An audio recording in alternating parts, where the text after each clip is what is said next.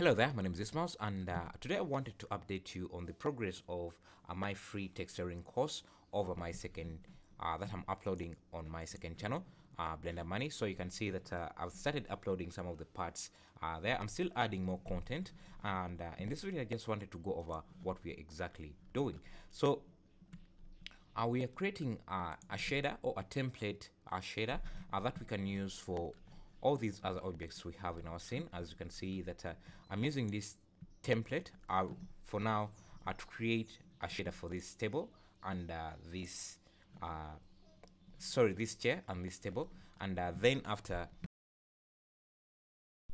I can use the same template with some changes for this lamp, box and everything.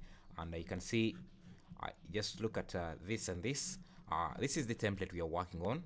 So it's just one node that you can use to control all the things you want on this shader. So you can see that we have this painted wood shader, and I can control what the color of the paint, and you can see it's changing for both these objects because it's a template that is being applied to different materials, and can change how much worn out areas we have here. So if I can find that, so this is the worn out amount. You can control that using just a single slider. So in the course I show you how to set up everything here, and I'll be adding more courses, and yeah, so that you can do this on your own and start creating shaders that you can use somewhere else. So say I wanted to change, instead of using this painted texture, say I wanted to just use normal wood, you can just do that by adding another, replacing this paint texture, this paint color with actual texture, wood texture, or whatever material you're trying to use, and you can see what we have. And maybe if you wanted this to look more worn out, if you want to have that worn out look, you just add a color. I'll be adding all these options inside the one this template here, or not group or shader, if you whatever you want to call it, so that you can control everything from there. So you can see, so you can basically create a lot of things out with this shader, and that's what I'm teaching you in the course.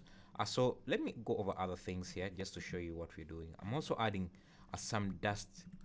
If you want the chair to look a bit dusty, I'm also adding a dust part option, so that you can do that. You can also even get the option to change the dust color. So you can see that dust has started collecting in different areas. So I will be adding more and more options, and you can see we even have an option to control the roughness of the shader. As I said, this is going to be a template that you can use on other objects. So let's see how this would work on, let's say, this watch here. Just select these and then link these to this material. So you can see you have to make a few changes to the template so that it works with a new object, and one of the main things you have to change is that you have to use a cavity map for the objects you are using, you have selected or you have applied the template to. So let me just duplicate this shader and find my cavity map, which should be, you can see we have the ambient occlusion map and the cavity map, which should be, I think, here. So I'm going to set this up again. I'm still adding to the course, so I haven't got to this part, but I'll be simplifying this so that you see only the relevant things you want to the relevant things needed to for the shader to work properly. So most of these things you will not, after we complete the shader, you will not be able to just change them. You won't see them, so that everything looks a bit cleaner. And if you are more advanced in this, you can just tab into this to look at the node setup and change everything directly in here. So let's just make sure that this works with our shader here. So I've already baked out the cavity map, and ambient occlusion map. So I just need to switch them out for the actual shader we are using here. So let me see, this is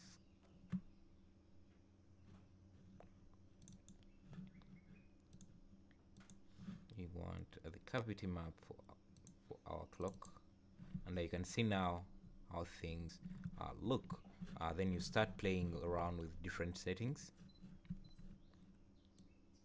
how much you can see how we're starting to capture those details.